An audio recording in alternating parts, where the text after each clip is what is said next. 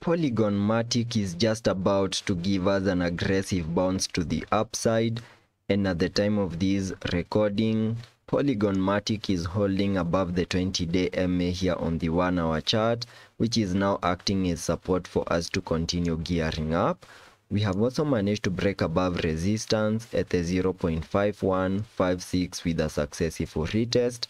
and the next key area of resistance that I'm watching for a break above lies above the 0.5581.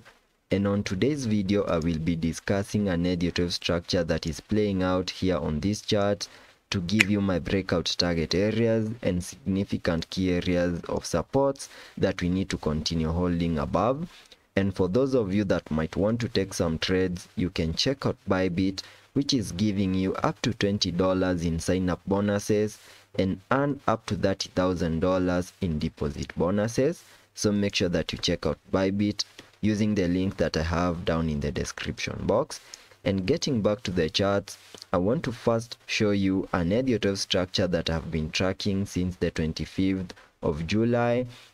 when we saw a bit of a breakdown move giving us a low below the 0.48, and afterwards we saw a very nice bounce to the upside in a move that peaked above the 0.5239, in a move that I'm terming as a negative count 1 to the upside.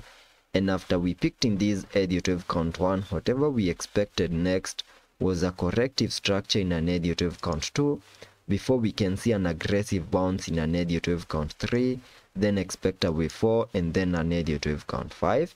And the minimum target areas for this second wave can be given using the Fibonacci's, connecting the fibs from the low of the first wave to the high of that negative count 1. And that now gives me a minimum pullback target area between the fib level 0.5 and the fib level 0.618, which is an area that we didn't quite fully maximize, though at the time of this recording we are seeing a reaction of the area between the fib level 0.382 and the fib level 0.5, which is a significant key area of support here on the Fibonacci's. And there are high chances that this second wave could have now bottomed out between the fib level 0.382 and the fib level 0.5, and whatever we are seeing at the moment could be the start of an impulsive wave to the upside in a negative count 3, whose minimum target areas can be given by connecting the trend-based Fibonacci from the low of the first wave to the high of that negative count 1, then dragging the fibs to the low of the second wave, giving me a minimum target area at the fib level 1.618, which perfectly lies above the 0.5736. And before all that plays out and we fully maximize our minimum target areas, there are a number of confirmations that we need to see here on this chart. And the first confirmation is that we first need to continue holding above support at the 0.5156. So this key area needs to continue holding and also give us a bounce to the upside to break above the significant highs in this negative count 1, which perfectly lie above the 0.5220. And the moment you manage to break above those significant highs, maybe with a retest, then the 0.57 will be my next target areas. And remember that in case we don't see a break above these significant highs,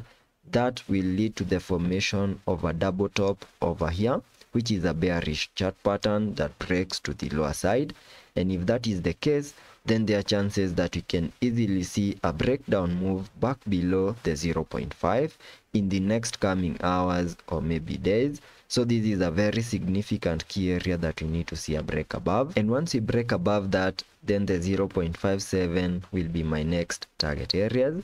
And also remember that this additive structure that I have here in white is a micro additive count within an even larger additive count 3 to the upside right here in blue. And this is an additive structure that I've been tracking since the 8th of July, after we saw a breakdown move below the 0.46 mark, where we saw a very nice bounce to the upside and peaked in a negative count 1.